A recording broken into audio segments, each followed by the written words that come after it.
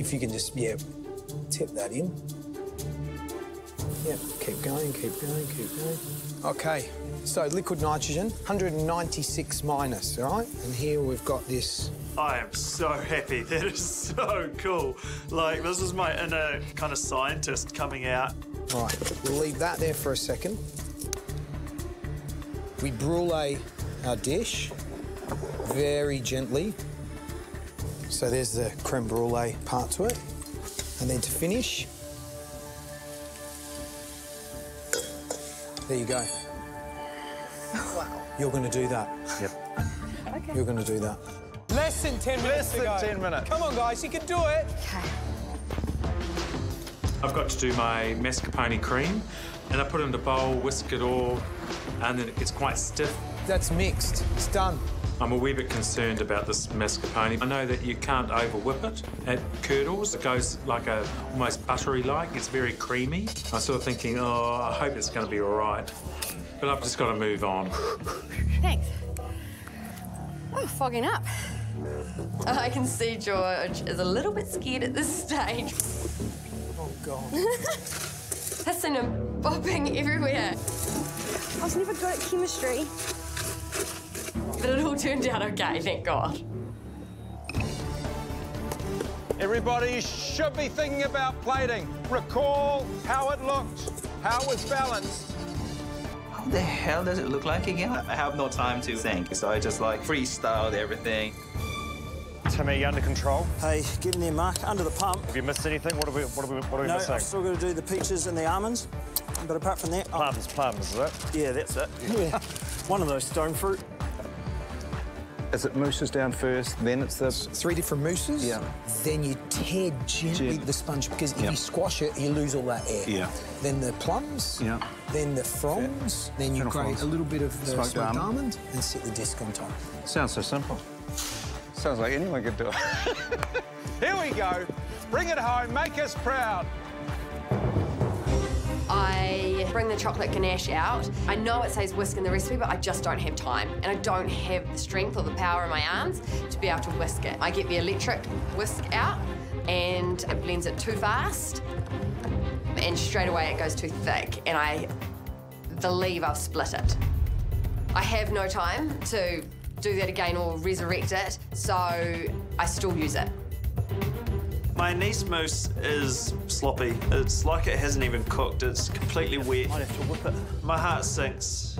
I try and get the hand blender out and see if I can thicken it at all, and it's foaming, it's not even setting. I need to try something else. I tip a little bit into another bowl with a lot more cream and start whipping it, and it's starting to thicken, but I taste it and it's nowhere near the anise flavour that was in the dish. I decide to start plating up without that, and if I have time, I can come back to it.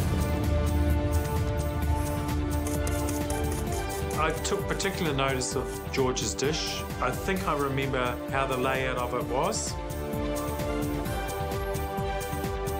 2 minutes, everybody. 2 minutes to complete this challenge. Have you seen so much pressure in the last 2 minutes? Last couple of minutes, I think. My energy levels, I mean, I want to help them out. I want to get everything happening. But you can't do it all. It's so frustrating, isn't it? Guys, make decisions. If something's not right and you don't think it's good enough to put on the plate, don't put it on the plate. There's my ticket out. I can't put this anise mousse on this plate. It's not good enough. I make a call, as tough as it might be, that I'm just going to leave it the way it is. My anise mousse hasn't set. It's still liquid. I'm whisking my life into this anise mousse and praying that it thickens, but I've literally got seconds to go now and I have to stop. I'm just going to have to pour that cream into the middle and hope that it stays in there and doesn't flow out all over the plate. 20 seconds, guys. This is absolutely devastating. Okay. Get it on the plate or it's not going to be there. Come on. That component is a major player in this dish and I've completely stuffed it. 10, 9, 8, 7, 6, 5, 4, 3, 2, 1. That's it. Well done, guys. Congratulations, guys.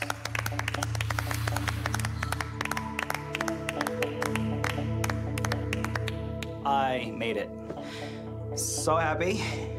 Yeah, it's like I can have a deep breath now. I'm just so gutted because it's such a beautiful dish. I feel like I've absolutely massacred it. Oh, Glenda. Give me a... No, I don't want to go on TV. I know I'm going home today. I actually know it. I'm taking my dish up to the judges and George, and deep down I'm feeling really disappointed in myself. It's really hard to, you know, sell something in a positive light when you're really low. I brulee the twirl and it works. And then it's time to put the snow on, and this is kind of cool, fun, and yeah, it's interactive. Glenda, they don't call it a pressure test for nothing, do they? They certainly don't. Once I started tidying up and taking some of the components out and realised that some of them hadn't set properly and things like that, I really started to panic then and literally just wanted to throw in the towel. First attempt, it's incredible. Tell me one thing that really connects me with you and the dish. It's my life on a plate. A little bit messy, a few things broken. And this is my opportunity to do something really amazing for myself and take some time out from a career where I worked really hard to get there and then realised that that's not where I want to be. And this is where I want to be. And having people like my son who will be proud of me. I reckon your son's sitting at home right now, potentially licking the plasma screen. Yeah? Oh yeah, I'll be replicating this one at home, definitely. Thank you very much. It was a real pleasure to meet you. Lovely to meet you. Thank you. Thanks, Glenda. George, first up, thoughts, presentation? Now, the issue is that aniseed cream, it looks like pouring cream. Yeah. Shall we taste? Yeah, absolutely.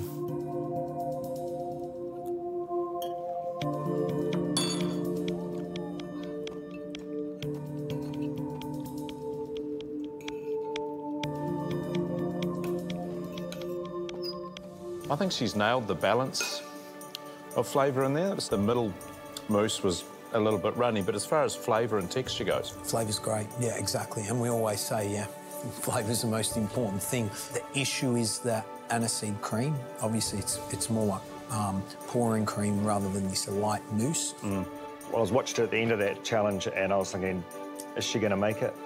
Is it going to happen? She got it to the table, looked good. Flavours are working, so I'm happy for her. Good start. Great start. Great start. Good on you, Glenda. I think I really did well with the dish, and I'm just really hoping that the judges will be impressed and would like my dish, and especially George, that's his dish, and save me to go for a trip. Well done. Congratulations. You should be super proud. So what's the plan? What's the dream? Well, my dream is to basically put up a restaurant and to work side by side with my family members, and that's the main goal. Because I think Filipino food is pretty much underrated at the moment. You know, George talks about having fun in the kitchen and being up and positive. There's this lovely self-belief in what you're doing here and why you're here. You know, I'm pretty sure we're going to enjoy this again, so... Thank you. Great job. Leave us to taste. Cheers, Leo. It's been a pleasure. Thank you, George. Thanks, Leo. Thank you. Well done, man. See it.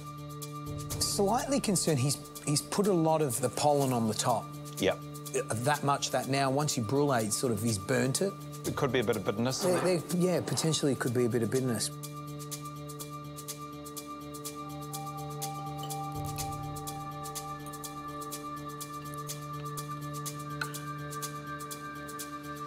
Just a tiny bit of bitterness, as you pointed out, would be there, but doesn't throw it too much at all, really. No, not at all. Great flavour of aniseed. Yeah. Really lovely flavour. My only concern on this dish is the sponge. You know, it's a bit chewy on the palate. But these are, you know, I'm picking it apart here. You're splitting hairs a little bit. I am. But again, I think we have to because it's going to be that tight. The middle mousse, he got that. It could have been probably a little stiffer, but it was there, and it's the best we've seen so far. Just goes to show, from pig farmer to, you know, a petite plate of, you know, pastry. I mean, it's extraordinary. I'm actually surprised he didn't sort of just slip a Filipino touch in there, because that's normally what he does.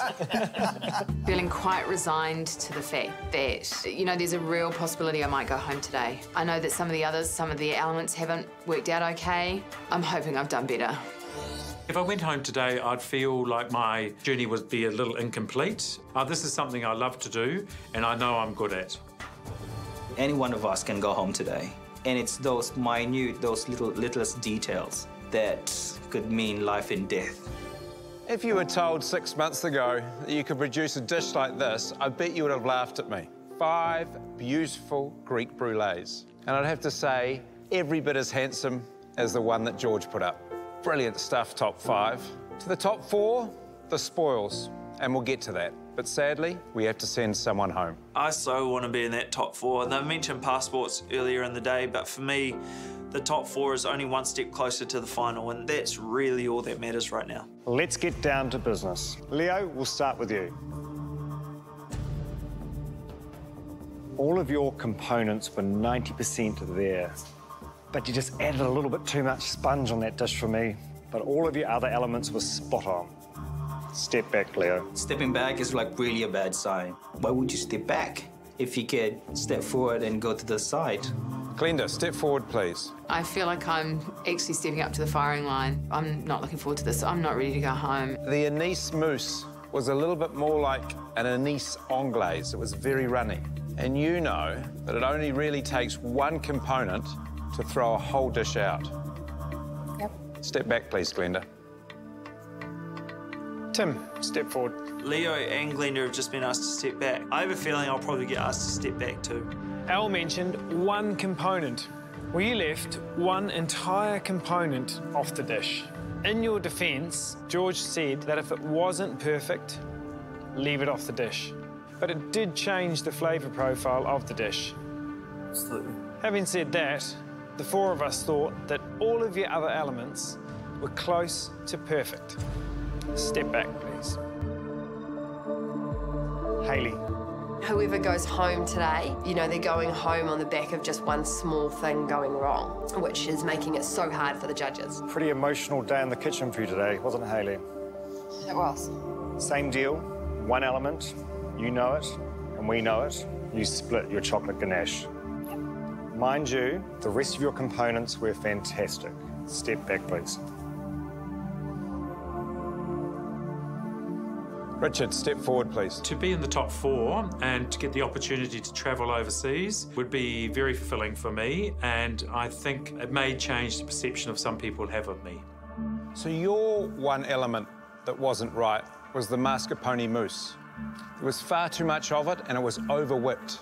Kind of coated the top of our mouths and really dramatically altered the eating quality of the dish. Richard, at this stage of the competition, it's down to splitting hairs. It's at this point that I realise that he's not stepping back into the line. Your mistake had the biggest effect on the eating of George's dish. I can't believe what the judges are saying. Richard's phenomenal. I've always seen him as my biggest competition. Brutal as it is, your dish was the one that ate least well. So I'm sorry, Richard. You have been an absolute gentleman from the moment that you cooked the eel so the girls didn't have to. That eel chowder was absolute masterstroke. And boy, you can cook a bloody good pie. Thank you. If your family's got any doubts, you have certainly proved them wrong. It's been an absolute pleasure having you here. You really have been an extraordinary contestant. We've loved every minute of it. Yeah, I just feel like I've let myself down a little bit, but that's beside, you know, I'm fine. I've got to the top 5 and my journey's over in the MasterChef kitchen. Mate, you've given us some outstanding dishes. You're a great cook, and on top of that, you're a great guy. Thanks, Josh.